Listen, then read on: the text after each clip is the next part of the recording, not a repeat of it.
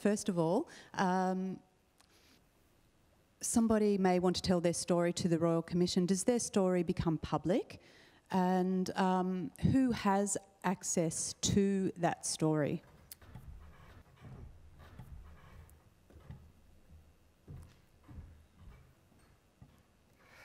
In relation to the story that is told in the private session, it is confidential, and the story is never revealed to any person outside of the Royal Commission, with two exceptions. The one exception is where the person consents to that story being told, for example, for the purposes of a case study, and ultimately provides evidence in a case study. So we might say that we're interested in looking at this particular facility for deaf children.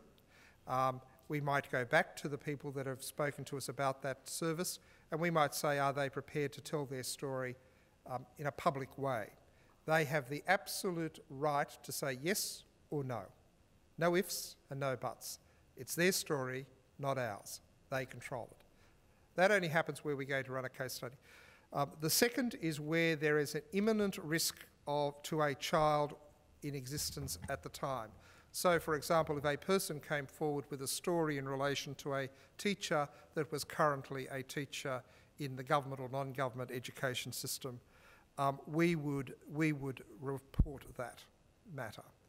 But they're the only two circumstances. One is with consent, and the second is in relation to that. What we have done, however, is we've sought the consent of people in the private sessions to be able to tell their story in a way that does not identify them, excuse me, or the institution. So in the report, the interim report that was released in July of this year that I referred to previously, over 150 stories are contained in the second volume.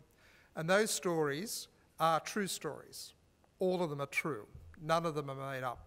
They are all stories that have been told to us in the private sessions where the individual has agreed to it, and every name, including of the institution, the location, and of all parties, have been changed. So they are snapshots, they are summaries of the stories, and people are entitled to say, no, I don't want my story used in that way, or they can say, yes, I'm happy for it to be used in a way, provided nothing will identify me.